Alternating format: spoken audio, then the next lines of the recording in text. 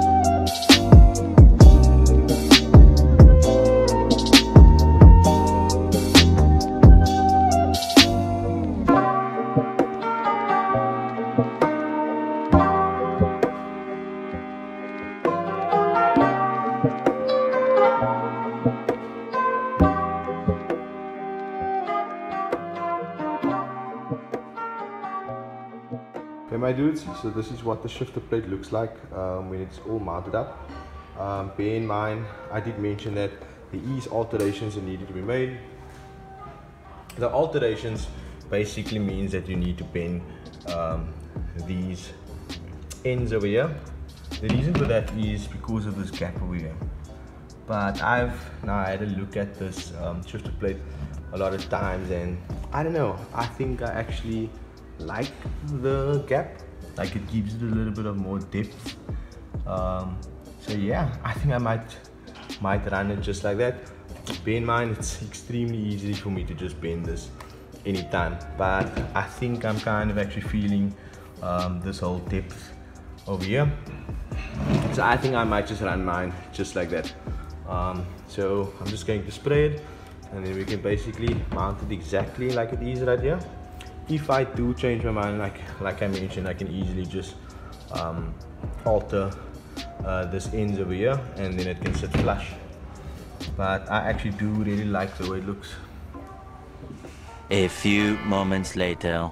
Okay, my dudes, so I just returned from a little detour. As you guys know, that I'm not your average car enthusiast, so I just went the extra mile and actually went to go buy the CV booth just to give it a better look. So if you're looking from it downwards, it basically cleans it up a little bit more. Then I also just want to give a shout out to Yusuf at AHK. They were a little full and I was in a hurry because I have a supper to go to tonight. So he actually went to the extra mile and actually taking me at the back of the store and letting me go through a few of these CV booths so that I can have one that sits a little bit snug. So shout out to Yusuf. If you guys are looking for anything mechanical, please contact Yusuf at HK. I'll just put their link in the description as well. Then also, guys, what I did fail to mention that the Street to Track Garage collab, this is basically one of one.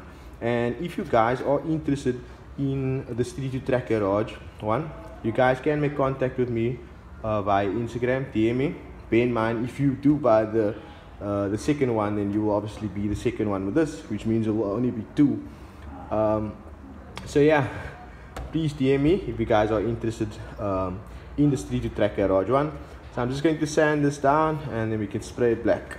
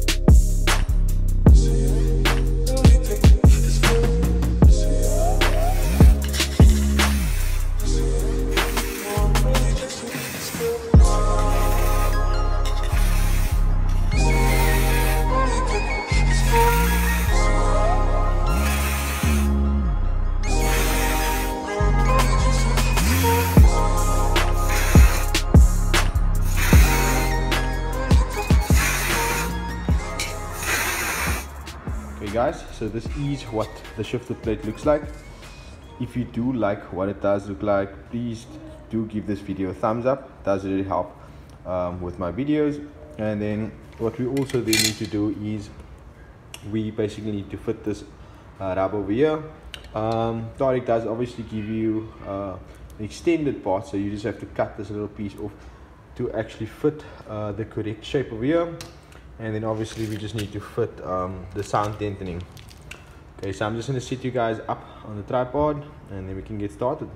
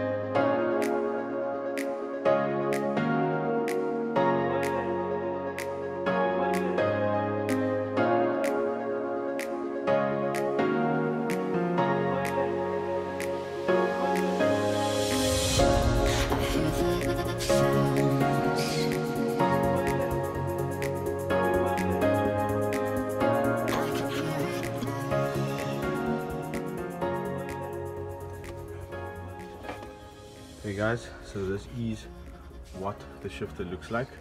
It's kind of dark so you can't really see it. I'm still trying to figure out if I like the CV booth in here. It does kind of look cool, but I didn't know it's gonna stick out that far. So that is something I might just change in future, but I'm going to run it like that for now. What I'm also going to do is maybe just make a cinematics or from before and after when there's some sunlight as well.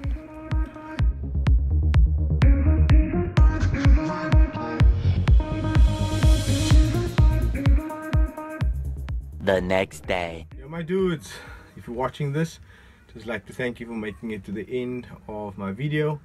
It is however the next day. I just thought I would make this video today so I can show you guys what it looks like in a day. Then also before I end of the video, just want to say a massive thanks to THAARIQ at Concept Sport with doing this collab with me. I'm actually very happy with this product. It came out very well. And then also just wanted to ask you guys that also do have companies and that are also maybe selling products or creating your own products. You guys can please make contact with me. I'll be happy to expose your product on my channel, maybe do a little bit of unboxing, maybe even do a collab with you or maybe at your company, even maybe installation as well. I'm always down for that. I'm always down to help anyone. So yeah, let me just show you guys what the shifter plate looks like. So this is what the shifter plate looks like, guys. I am happy with the outcome. I am actually going to keep this gap over here. I also put a tie strap over here just to push the CV booth a little bit down. What I do plan on doing different is using plastic tip instead of spraying, because I did pick up when I actually put this rubber on here, I would kind of scratch it or maybe a fingerprint like over there.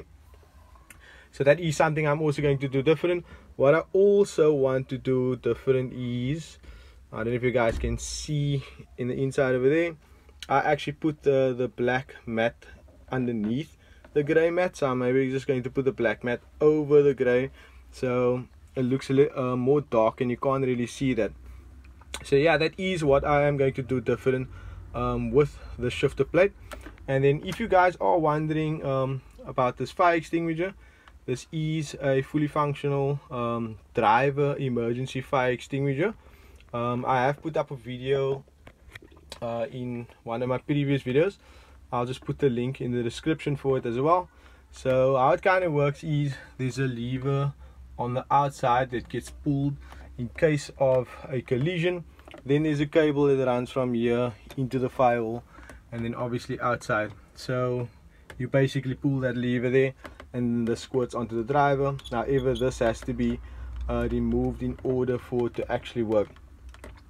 So yeah guys, if you guys do like what we have done to the shifter plate, please do give this video a thumbs up. I hope to see you guys in the next one. Peace.